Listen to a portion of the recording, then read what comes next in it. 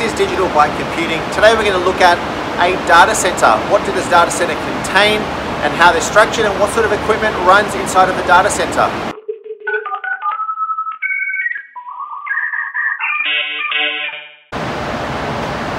So here we are inside of a data center. So this is a site where essentially computer equipment lives. So there are actually cabinets configured with cabling running from the top, power as well as fiber and Ethernet cables and other connectors as need be, running into equipment located inside of these cabinets. So you can sort of see there are devices, there are servers, there is network switches and routers and other bits and pieces, storage devices running into cabinets like so. So every single data center will be slightly different, some will be laid out differently to others. So this particular data center is different cabinets depending on what sort of services and what sort of company is running into these particular sites. So you see here a number of cables and connections running into this particular data center. These cabinets themselves will be keyed, will be protected. These particular ones will have a standard key. The more upper model versions could be swipe cards. You could swipe. They could be fingerprint ones as well, where you get access to your actual racks via those more advanced security measures. See out of this one, for example, you've got a whole lot of cabling running out from the top of the device, top of the cabinet, into the roof, and that will then in turn run into a different cabinet or out into the street, perhaps into other rooms in the data center or into alternate locations altogether. Cables could then be generally bunched up and running through trays like this on the roof. Alright, and they're going to be neatly cabled and tied together, running into the different locations in the room.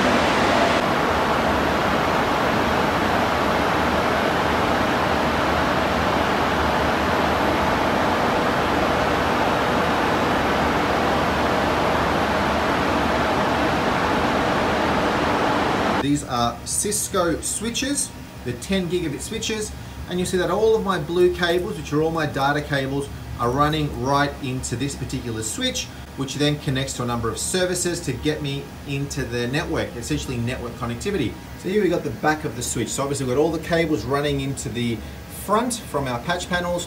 Our switch itself has dual powers, one going to the left, one going to the right. So in the event that I have a power outage, in the event that I have a power supply go down, I've got a second one that can continue operating. These particular switches are set up in what's called a stack. So they've got proprietary cables that are running from one switch to another switch and actually seen as single units. So they're actually stacked in one big group. So here we've got a server. This is a rack mounted server. You see the brand is Dell EMC. So you've got a traditional computer, which is your standard laptop or your desktop. In this case, this is a rack mountable server, which is actually spread into this particular rack. This is what's called a 2RU, which is rack unit server. So this is in terms of the size, a 1RU is generally half of this size, and it just really indicates the size or the actual the height of a particular rack mounted device. So every rack mounted device will have a particular RU rack unit number associated to it. So if I just open this thing up, you'll see that this is just really it's just a fancy computer. It's got a number of different hard drives inside. It's got a standard VGA port. It's got a display to let me know what's going on. I can power it on and off. It's got CPU. It's got a RAM. It's got some other internal graphics cards, etc., etc. But a lot more strong than a standard desktop computer or a standard laptop computer. So there you go, that is a server, and then obviously to the back of that is then connected into a switch, which is what we saw before, and then given network access as normal. Here is another rack-mounted server, another 2RU server. This is a Think Center. So this is done by IBM/Lenovo. So there's a couple of SAS 1.2 terabyte drives. This particular server is acting as a host for ESXi. So this is VMware's virtualization environment. So you see the front of it there, you've got a couple of USB sticks, you've got some LED indicators to let you know what's going on, and then the standard power button.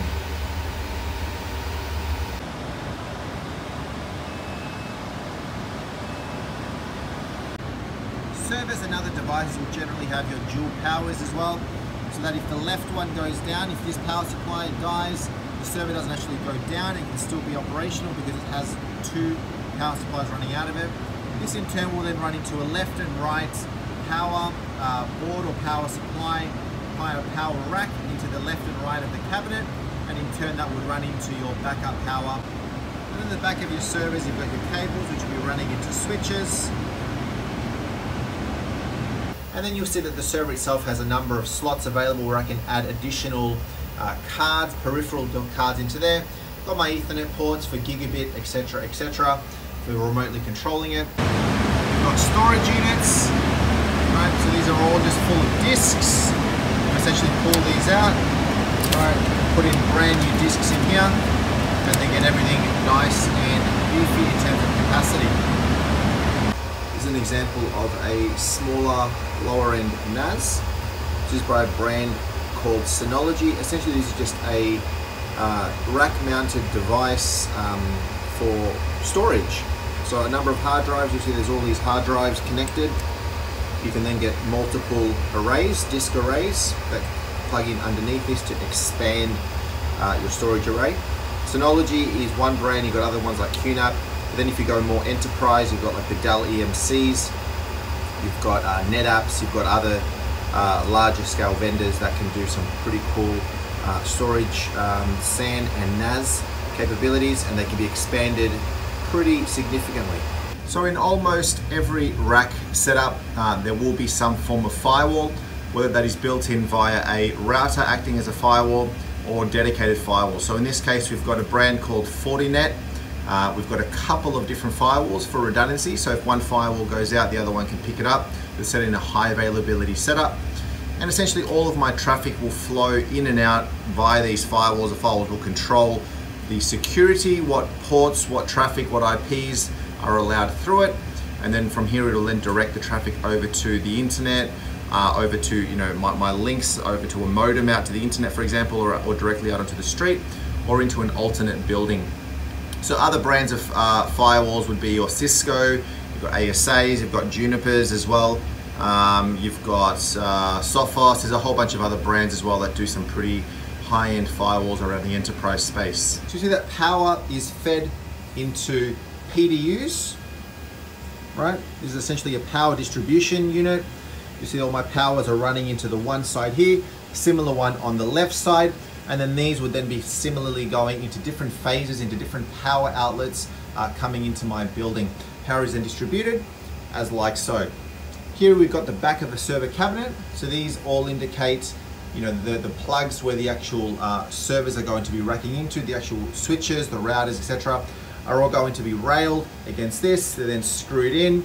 Different servers have got different connectors to be able to connect into these units so that I can easily rack devices directly into the cabinet itself and keep it all nice and neat.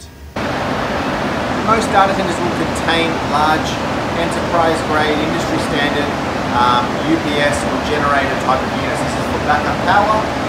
Right? So you've got the big devices like so running into all of your power. You're going to have big powers up the top. So generally these will be running into those big UPSs, those big generators that we've seen for the backup power. So these will go on the power of the actual individual cabinets themselves. So there you have it. There is a basic overview of a data center and sort of the structure and how the data center is sort of laid out. I hope you found this video helpful. If you did, I would love it if you commented below, and we will talk to you next time.